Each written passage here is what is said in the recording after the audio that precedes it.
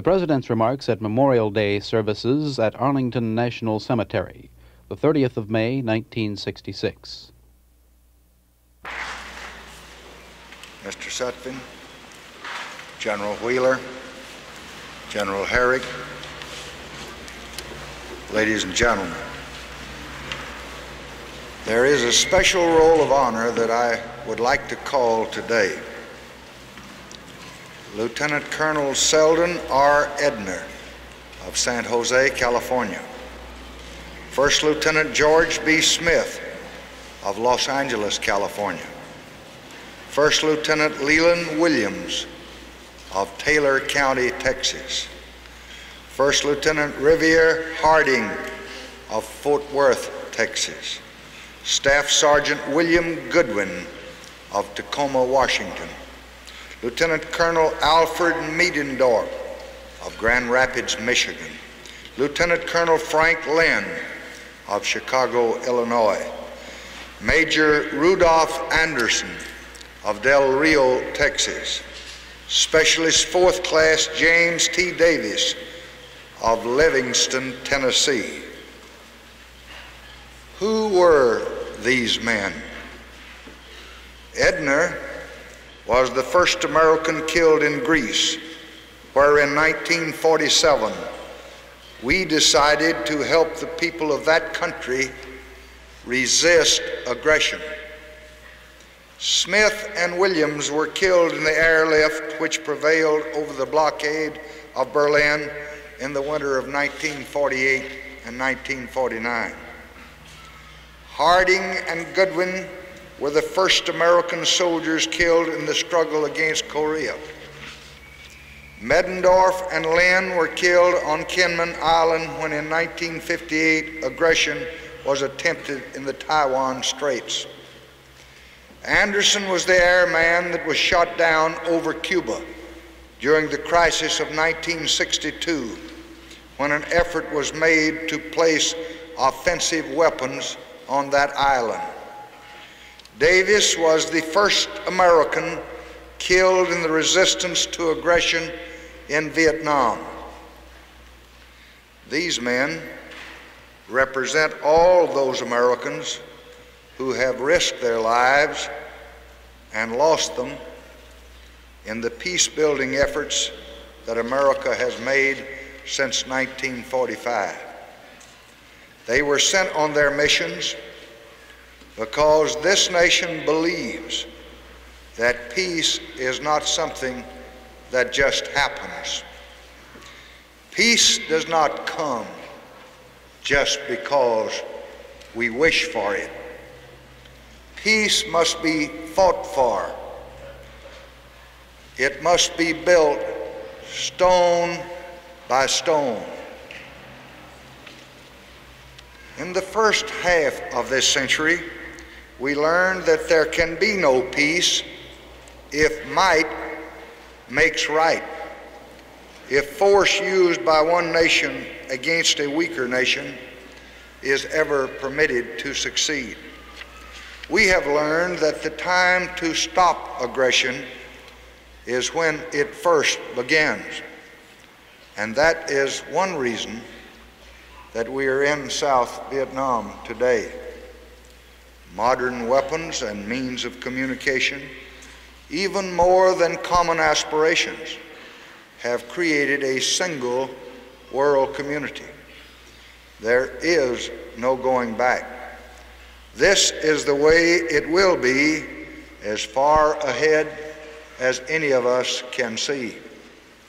We can only go forward to help make that community one in which nations respect the rights of other nations and live at peace with one another.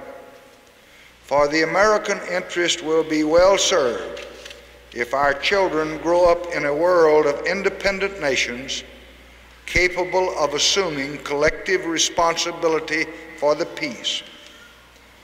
Our interest and the interest of world peace will not be served if nations continue to violate the independence of other nations.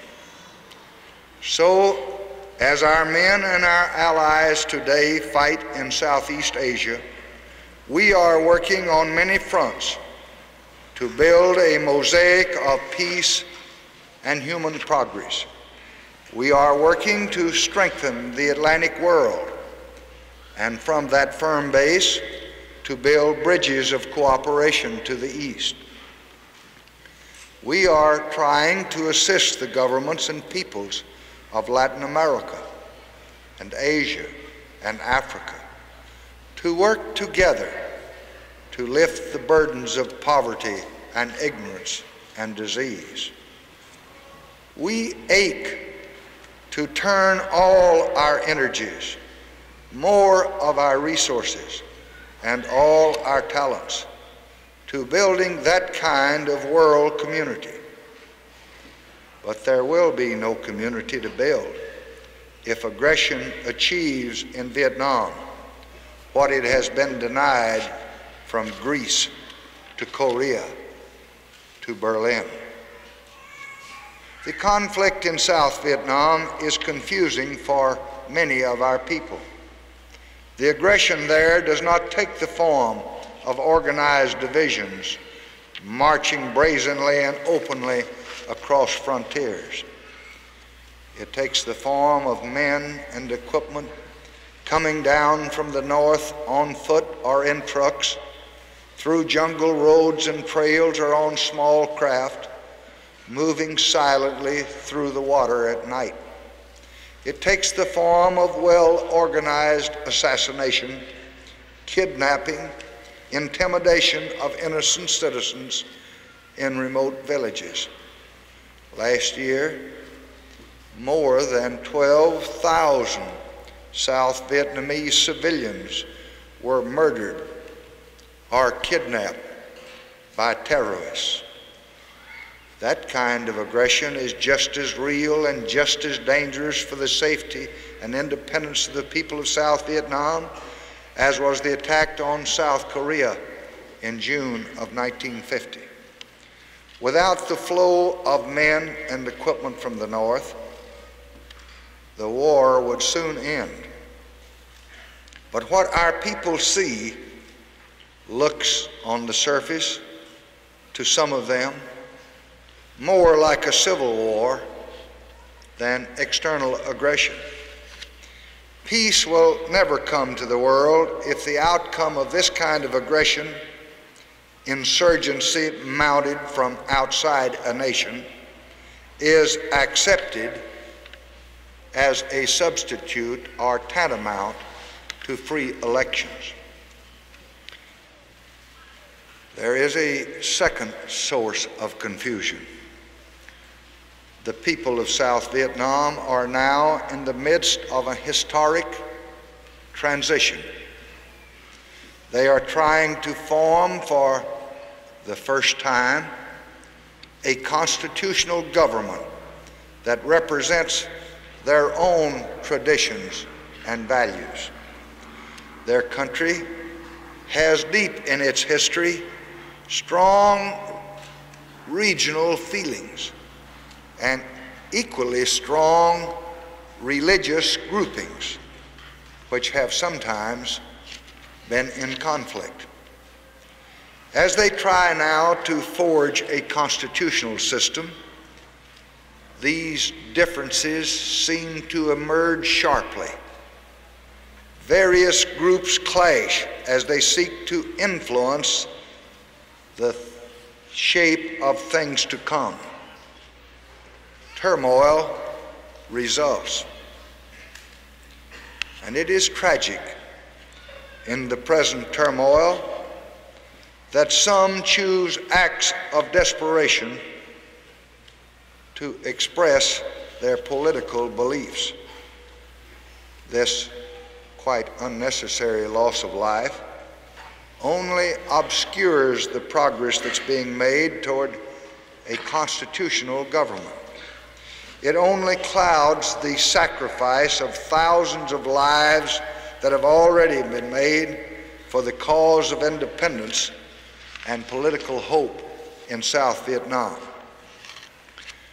Seldom has a people been called upon to build a nation and to wage war against externally supported aggression at the same time. But I believe that South Vietnam is moving toward a government that will increasingly reflect the true will of its people.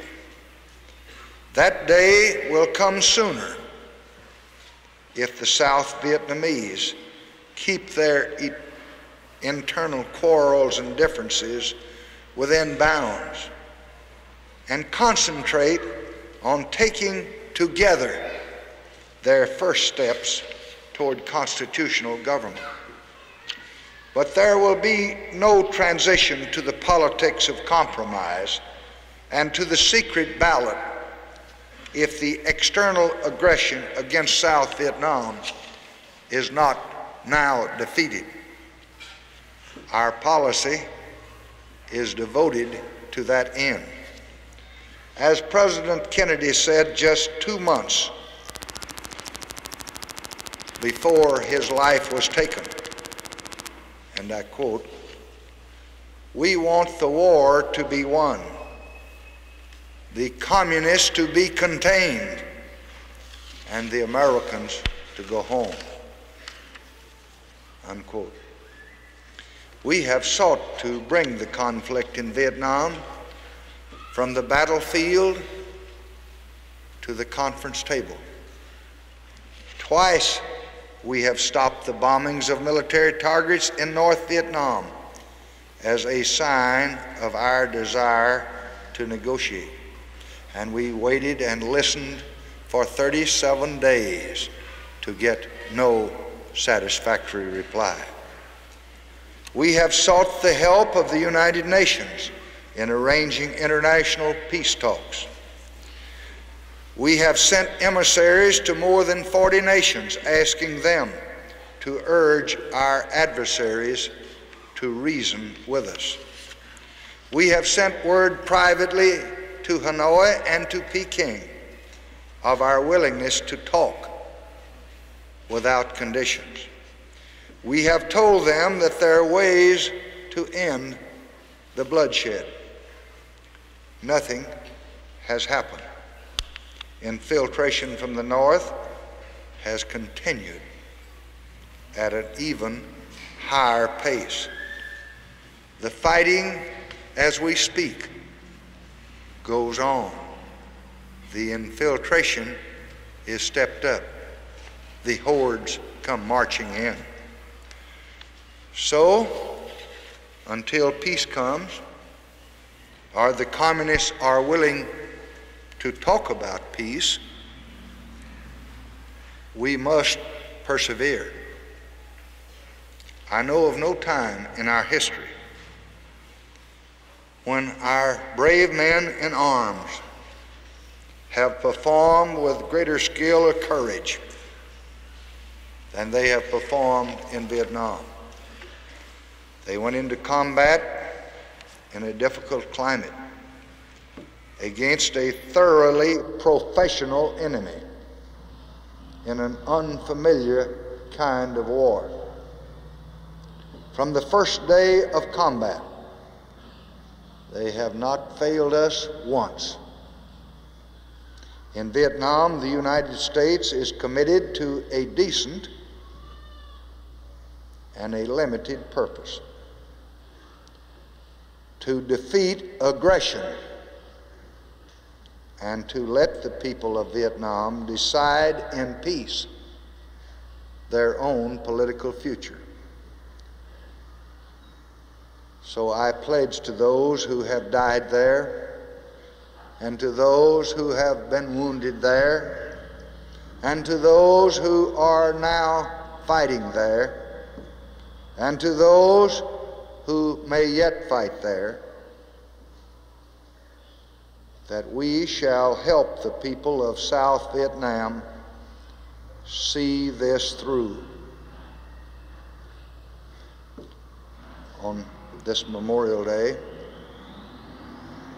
it is right for us to remember the living and the dead for whom the call of their country has meant much pain and sacrifice. And so today, I remind all of my fellow countrymen that a grateful nation is deeply in their debt.